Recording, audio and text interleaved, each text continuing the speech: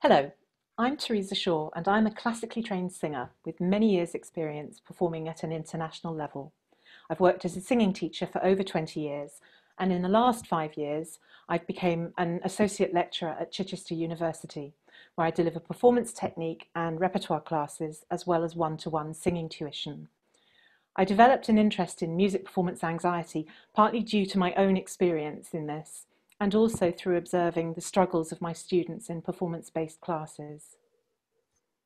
Hello as well. I'm Dr. Dave Juncos. I'm a clinical and performance psychologist in private practice in Philadelphia. In my clinical work, I have training in newer mindfulness and acceptance-based therapies, one of which we'll talk about today, that is ACT, which stands for Acceptance and Commitment Therapy. In addition, I also research the effectiveness of ACT in treating music performance anxiety. I've done a few articles in that vein. I'll also quickly share I'm co-authoring an ACT-based self-help book for musicians that's due out in 2021. And I am on faculty with the Voice Workshop in the UK, where I provide lectures on MPA. And I also train singing teachers to do this very work. So my work in performance masterclasses with undergraduates at levels 4, 5 and 6 led me to observe that a number of each class showed a marked tendency to avoid performing in this context. So I undertook a small survey to try and ascertain the degree to which MPA was impacting on the willingness of students to participate in these classes. A small number of the stats are shown on these slides. So 81.4% were anxious when thinking about singing in class. 96.4% were anxious about singing to a group of their peers. 50% were anxious about singing to an anonymous audience, and 53.5% felt they'd become more anxious since coming to university. Of course, the crux of this, from my teaching perspective, is that singers can be significantly distressed by the somatic symptoms of MPA. And echoing what Teresa had observed in her students and kind of considering the way MPA is treated in general, she and I believe that there's a need for an alternative model in treating MPA. So we've outlined two arguments, if you will, in these first two bullet points, why we feel this way. Firstly, as many of you probably intuitively know, MPA is more prevalent among students than professional musicians. And the thinking really is students just lack the same experience that professionals do at performing in elite levels, at elite levels. And I've listed two studies here using American and Norwegian samples of music students. And the first has the prevalence of high or problematic MPA at 20%, whereas the second has it at 35%. So somewhere in between 20 and 35 is where students are with their levels of problematic MPA, whereas 15 to 25% of professional musicians show problematic levels of MPA. And in researching ways to treat it, we uncovered some potential hurdles here. According to Diana Kenny, the world's leading expert on treating MPA, she is a professor of psychology and music at the University of Sydney in Australia. She rightfully asserts that psychotherapy is considered best practice, in particular CBT, when it uses exposure for treating MPA. However, a lot of hurdles exist that prevent students from seeking help with psychotherapists. One such hurdle that we'll uncover in our work with the student was the stigma of being a patient in therapy. That is a big hurdle for a lot of people. And also there's more practical hurdles such as lack of access to trained practitioners or lack of time. And according to leading researchers in the UK, students may even prefer consulting with their teachers on matters related to MPA or performance in general. So we believe there may not be a need to continue outsourcing this work to mental health therapists, and instead training music teachers directly so they can do the work directly with their students may help to overcome some of these hurdles. So before jumping into discussing the work we had done with the student, I'll just give a brief overview of ACT and also the work that I've done in using ACT with MPA.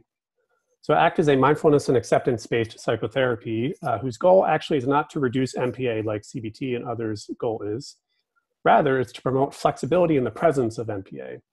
By flexibility, we mean, through mindfulness and acceptance, one lessens the struggle with their own internal distress, in this case, MPA, and can then behave kind of more flexibly in the presence of those unwanted symptoms. So that really is the main goal of ACT.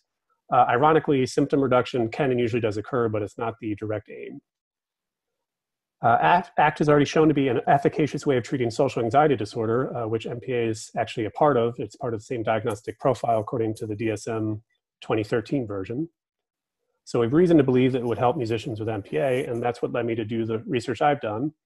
I've worked with a rock drummer, I've worked with a student violinist, I've also worked with 7 student vocalists in the 2017 paper there. All received ACT delivered individually by myself. And then some colleagues of mine in Australia have since replicated my 2017 paper, delivering ACT in group format. In addition, some of you may be wondering why ACT as opposed to other modalities that teachers could be trained in, like Alexander technique or maybe hypnosis, et cetera. The thing about ACT that can be helpful is no certification is required. It's already been used also with athletes at the workplace to enhance work performance and with undergraduates and other populations. And when used non-clinically, it's called ACT coaching as opposed to ACT psychotherapy. So for my master's course in vocal pedagogy, I was required to undertake a work-based study for a dissertation. And I'd been fortunate to already be in contact with David to explore ACT in more detail. And I decided to undertake a study into the effectiveness of acceptance commitment coaching in order to alleviate MPA. And David undertook to supervise my study and train me in the ACT processes for the purposes of the coaching program. And that started in June 2019. So using the Acceptance and Commitment Coaching Distinctive Features book by Dr. Joe Oliver and John Hill, I was able to put together a 6-session coaching plan, having selected a suitable volunteer subject from the undergraduate body at Chichester. So the coaching was supervised by David, and he carefully monitored my work during the course of the study and advised on ACT techniques as we progressed, making sure that it suited Toby, the subject in the study. We monitored his progress using ACT-based questionnaires, and we administered these at the beginning of the project, at the midpoint, and then again at the end of the coaching to see what progress he'd made. So let's talk more about the student that Teresa had worked with. We gave him a pseudonym of Toby to protect his privacy. At the time, he was a 19-year-old male music theater student at her university. And another way that Teresa was trained to be of help to him, in addition to ACT coaching, was to detect problematic levels of MPA in Toby. And the way that I've trained her to do this is to look for multiple symptom categories. And the logic is simple. If someone has, the more symptom categories they have, the more problematic the MPA is, just put it that way. So he was showing cognitive symptoms like fear or worry of making mistakes, physiological arousal symptoms before and during his performances, behavioral symptoms, and I've broken them into categories as well. You have avoidance behaviors as well as anxious behaviors. If they can't avoid, they just endure anxiously. And he was showing clear signs of overt or visible avoidant behaviors. For example, he was avoiding auditioning for roles in musicals. He also avoided singing in front of his classroom peers. So when someone has overt avoidance in addition to those other symptoms, it's very suggestive of problematic MPA. Add to that the fact that he was very distressed or bothered by having MPA. So he was checking off all the boxes there. And Teresa rightfully spotted that in him. Speaking to the hurdles that we addressed earlier, Toby was also greatly opposed to being in psychotherapy for his MPA, but he felt more comfortable working with Teresa in the coaching module here. And the research question we attempted to answer was simply this: can Teresa, a singing teacher without education or training in therapy, achieve the same result with Toby as I've achieved with the 7 vocal students that I treated with ACT psychotherapy when Teresa is trained by me in a brief ACT coaching intervention? So these are some of the elements that were incorporated into the study. The level 7 coaching qualification was actually undertaken as part of my MA. So I'd already been trained as a coach to do this work. We used techniques from the Hill and Oliver book, as I mentioned earlier, and they actually outline a 6-session coaching plan, which we used as a basis and then adapted for the purposes of the study. And we also used some techniques from David's forthcoming book, which is listed here, to help Toby. The 6-session model, as I say, was outlined, and we used these self-reporting measures before and after the coaching. So here we have the results of the self-report data, and I'm happy to report they are promising. Toby showed a highly similar pattern of results as the 7 vocal students that I'd worked with did. And in a nutshell, he learned to lessen the struggle with his MPA.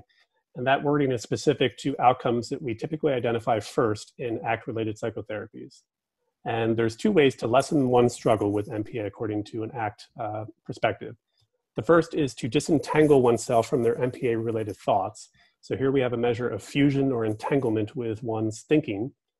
And you notice on the left is Toby's graph. On the top left of his graph, you'll see he's very highly elevated, which means high scores mean he's highly fused or highly entangled with his anxiety-related thoughts. And the healthy range is demarcated by the area within the error bars there. So you see by the end of his coaching into the 3-month follow-up, he had entered into a more healthy state. This is the same slope that we saw with the 7 students on this questionnaire that I'd worked with too. Another similarity was that he became more accepting of his MPA-related physiological discomfort. That's the second way to lessen the struggle that one is having with their MPA. So here we have a measure of one's acceptance of physical distress. And you'll see, if you look closely, on the left graph, which is Toby's, the far left of the left graph, in the beginning, he was at about a 13 on this questionnaire, which is lower than the least accepting student that I had worked with in the beginning of their psychotherapy, which if you look on the left side of the right graph, that red square there is about 17 or so. So less accepting than the least accepting student. And by the end, if you look at the 3-month follow-up, he's about equal to the most accepting student that I had worked with. So his progress is certainly on par with the progress that I had observed in my students. And lastly, we have a measure of flexibility here. Again, if one lessens the struggle against their MPA, then they can behave more flexibly in its presence. And this questionnaire measures kind of general emotional flexibility. It's not specific to anxiety or MPA. I'll have you know that Teresa and I and some other colleagues are actually adapting this very famous ACT questionnaire for use with musicians. Stay tuned for that publication next year. Hopefully that will more precisely measure flexibility versus inflexibility with musicians. So you'll see he made progress. He came down from a higher level of inflexibility. This actually inversely measures inflexibility into a more healthy state of flexibility and maintained that at the follow-up point, just like the students I'd worked with did. So of course, some self-report data is potentially biased. So I instructed Teresa to look for other signs of progress in addition to the self-report data. I'm happy to report that Toby cut down on his overt behavior avoidance, which is another clear sign of progress. And I saw that with my 7 students as well. Instead of avoiding auditions, he auditioned for several leading roles and won the role of Amos Hart in Chicago, which was great news. He also volunteered to sing in front of his peers early in the upcoming semester. He finally, in a semi-structured interview Teresa had given to him, he reported that his thinking had shifted about his anxiety. He was more willing to have it, which was also a shift that I noticed in the thinking of my students too. So in summary, ACT coaching may be a promising new MPA treatment for use by teachers without training or education in psychotherapy, but I'll jump down to the final bullet point. Obviously, more research is needed to confirm this with larger group interventions and maybe a multiple baseline methodology to tighten the internal validity. But if effective, Teresa and I believe this may help schools who cannot follow best practice guidelines for MPA treatment due to either the lack of therapists trained in CBT or the lack of psychotherapists in general.